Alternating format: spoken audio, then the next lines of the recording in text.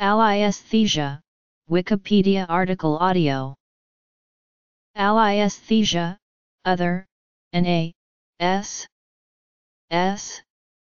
Sensation, perception, French, Alliesthesie, German, Alliesthesie describes the dependence of the perception of pleasure or disgust perceived when consuming a stimulus on the milieu intérieur of the organism.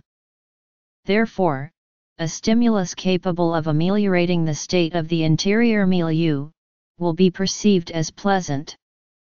In contrast, a stimulus disturbing the milieu interne of the organism will be perceived as unpleasant or even painful.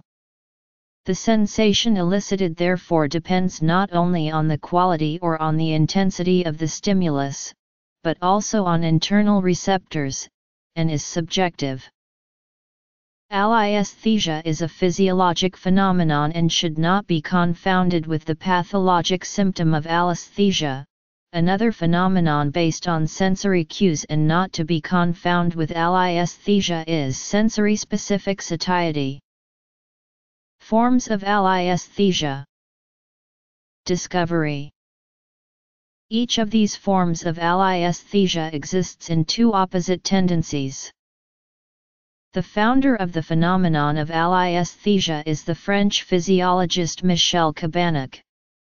The first scientific publication from 1968 was succeeded by over 40 publications in international journals, for example, 1970 in Nature and 1971 in Science.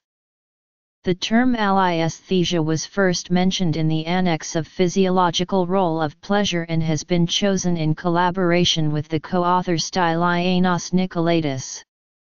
Originally, alliesthesia has been discovered by experiments in human subjects, and later been confirmed in rats. Negative alliesthesia, transformation of the sensation from pleasure to displeasure. Positive alliesthesia, transformation of the sensation from displeasure to pleasure.